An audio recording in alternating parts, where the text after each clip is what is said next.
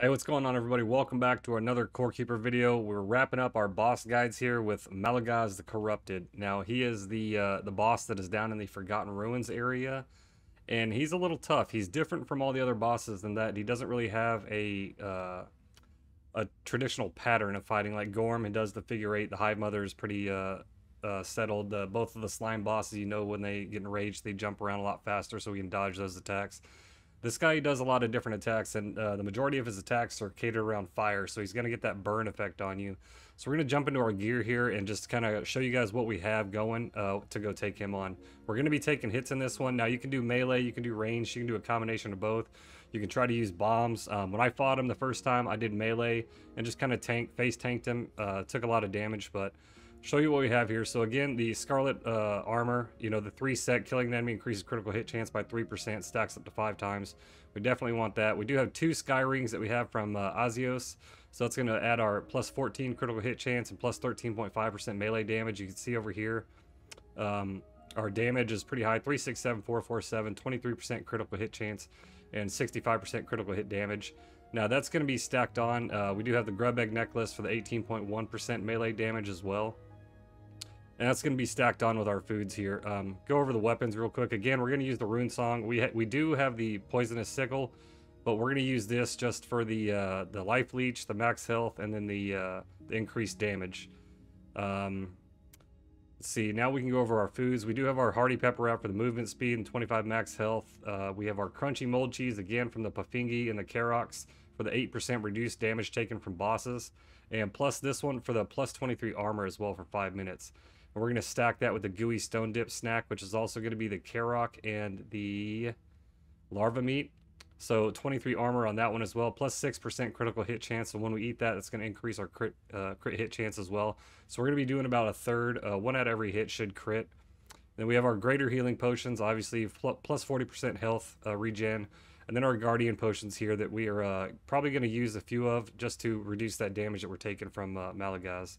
Skills we don't need. We do have this. So this is obviously going down the guardian path to the left here. We're increasing our critical hit damage. So I would like to get that a little higher, but not a big deal.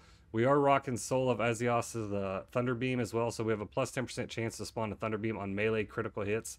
So that's why we're trying to get our crit chance up a little bit and then increase our critical hit chance as well with the foods that we have here. And hopefully, or that's why I want to go with melee damage as well. We're basically going to try to melee this fight instead of using ranged. The second phase of the fight, he kind of runs around a little bit more, so it's you can dodge and use ranged, but we want to try to get that Thunder Beam attack off as much as we can. So we are going to be trying to melee him. So to get him, we need 2 things. We need 10 of the crystal skull shards that we have to turn into a full skull, and then we have to find his throne room. Now, his throne room is going to be in the Forgotten Ruins area. You can see we're in the middle here, right by the core.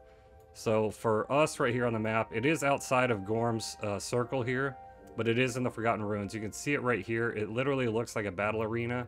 Now, I'll tell you one thing when we get down there. There's a bunch of crap in here, like the pillars, the stone pillars and stuff like that. So I recommend clearing that whole area out before the fight.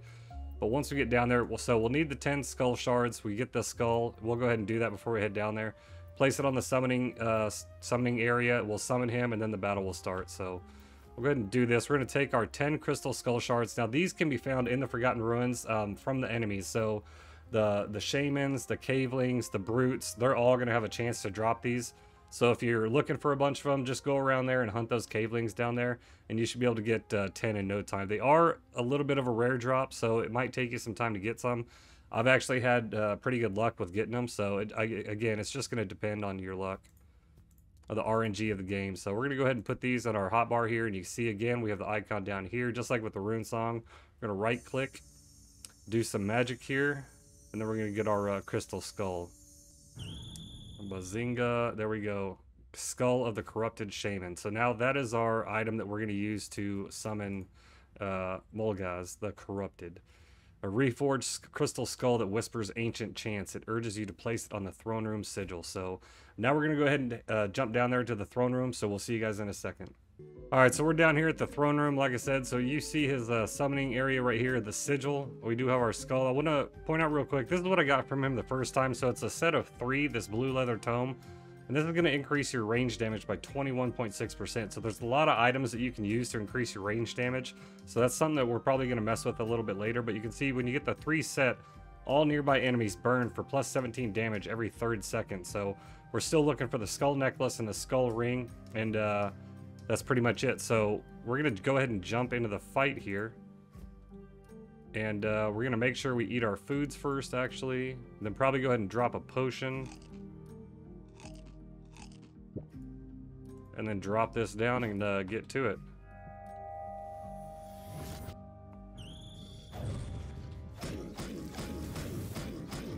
So similar, he's going to drop these right here. We did get off the thunder beam, so super useful. And we just wreck him. Really didn't even, so now we get to phase 2, and this is where he's going to start running around. So you can see that fire damage. So try to avoid the damage as much as you can. If you need to, jump out real quick and heal up. And just try to stay on top of him. There you go. Pretty simple fight. He does pack a punch if you don't have the guardian potions and stuff on. So definitely recommend having those. And then the plus armor as well. And the 8% reduced damage taken from the crunchy mold cheese. Definitely recommend start gardening Pafingis if you don't have them. So unfortunately, we don't have a scanner for this guy yet. So the only way you can really look around to find him is just to search. He is going to be outside of Gorm's path here though. So you'll just have to search for him. There is no scanner. The crystal skull shards will summon him, and then once you know that location, you can come back here anytime you get 10 crystal skulls, and then craft the corrupted skull. There's also no boss chest for him yet, so that's unfortunate, but let's see if we get anything good here. So we got the skull ring this time, so that's pretty nice. We actually got quite a bit here. We did get a blood skull, we got 2 battle axes, and a hand mortar, 4 gold bars, and then another blue leather tome, so not a bad haul. So now next time we're going to do this again. We're just looking for that skull necklace to complete the set.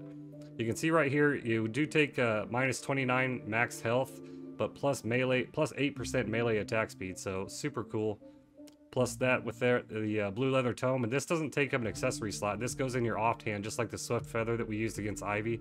So pretty cool. Overall, really good loot here. We'll be happy with that. And then now we'll be on our journey to go get 10 more crystal skull shards to make another skull and come down and get them again. So that's pretty much it. Like I said, not a terrible fight. I think it's easier just to get up in there and in his face and melee as much as you can. If you have the plus armor and enough defense and everything, the fire damage isn't going to really hurt you too much.